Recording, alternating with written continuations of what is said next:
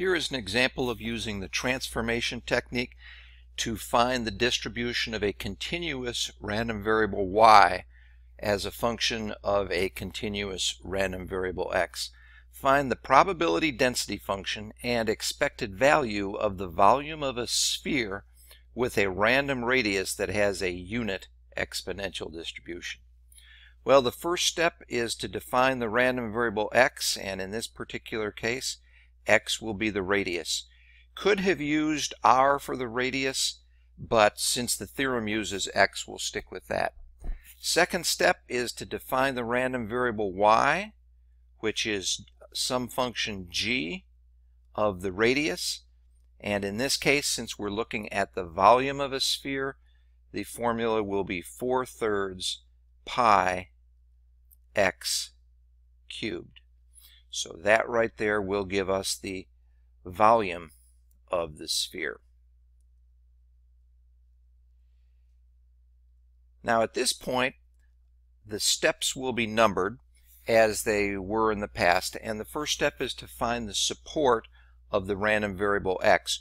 Well, if this is a radius, then we can only have positive radiuses of a sphere. So this is the set of all x such that x is greater than 0.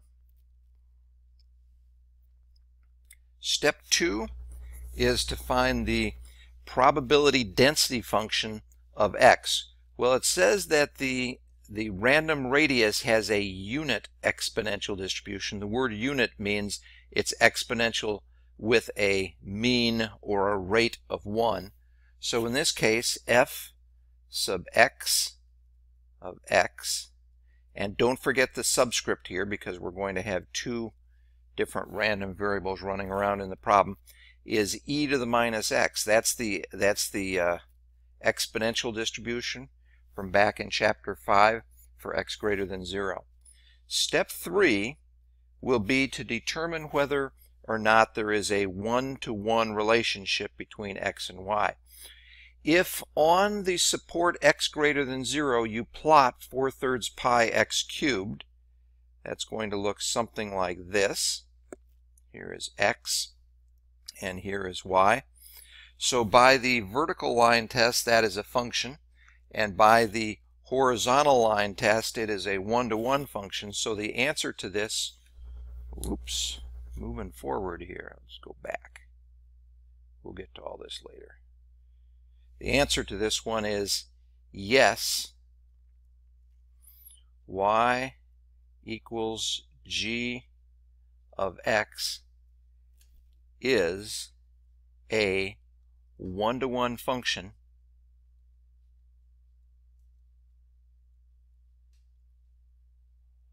on the support script A. So once that is determined, step 4 is to find an inverse of that 1-to-1 function. So this will be x equals g inverse of y. I will do this with lowercase x and y this time.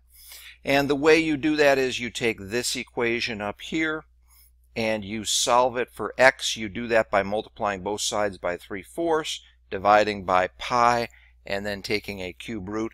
And what you get in this case is you get 3y over 4 pi raised to the 1/3 power.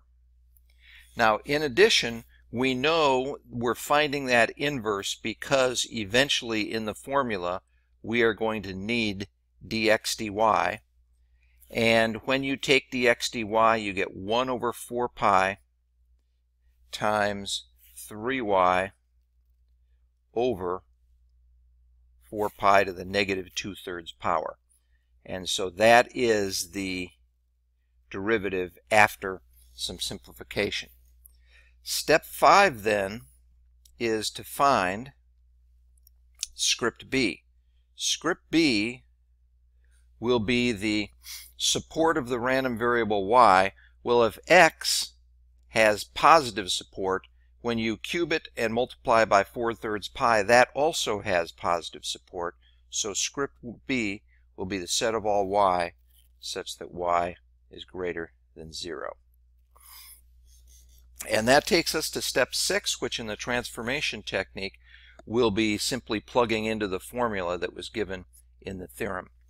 So step 6 looks like this. F sub y of y says you take the PDF for x and you plug in g inverse y as an argument times the absolute value of dx dy. And where that goes in this case is you get e to the minus x power, but instead of minus x, what you're going to get is minus 3y over 4 pi raised to the 1/3 power. That's simply plugging in the inverse. And then the absolute value of dx dy will be 1 over 4 pi times 3y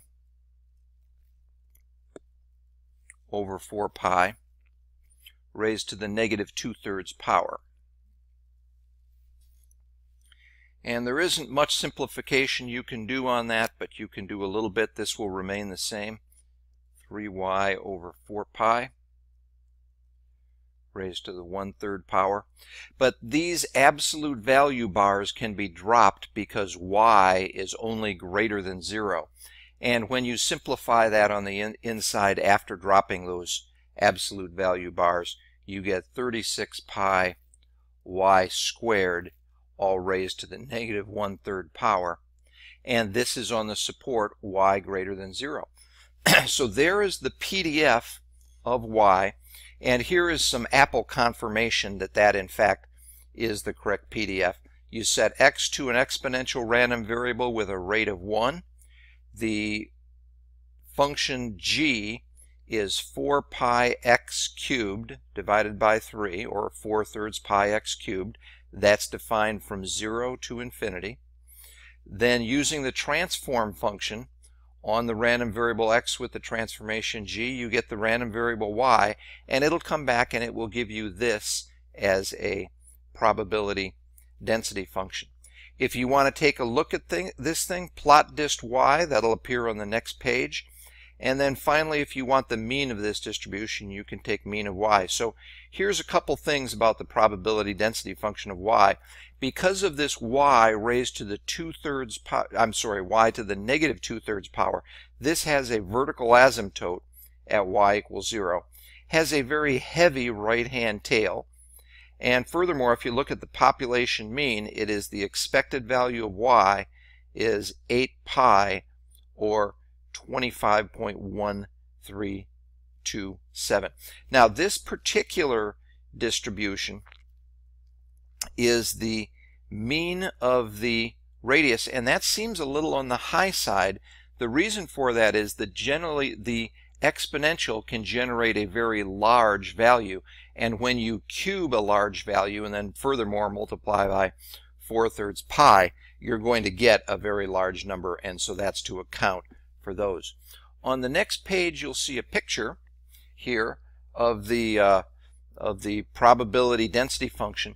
This tail here is very long, so I will write in here there is a heavy tail, and in fact it is such a heavy tail that it gives you a mean. The mean is all the way off the scale here at 25.1.